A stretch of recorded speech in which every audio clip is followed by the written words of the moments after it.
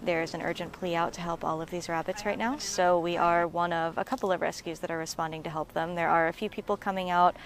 Basically all of the rescues local to South Florida, all of them are coming down to do as much as they can to catch these rabbits and get them safe. The rabbits we've caught so far, they are all in private foster homes. They are being cared for, they are being treated medically, they have seen vets, they are on dewormer and mite medication. We can sometimes use live traps if we can't get close to the rabbits. Putting food in there and letting them walk into the traps works well. They are completely harmless. They do not hurt the rabbits. All they do is shut behind them, and they're fine. Outside of the live traps, sometimes we can get close enough to rabbits to just be able to pick them up, and that's the best case scenario because it's very little stress on the rabbits.